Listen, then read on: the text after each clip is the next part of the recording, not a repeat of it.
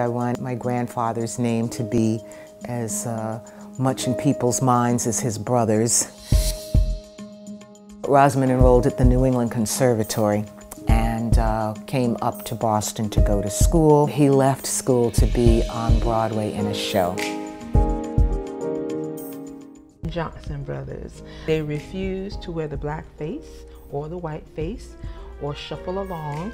They always wore tuxedos and tails. That was a real statement of challenging what was represented on the stage for African American actresses and actors.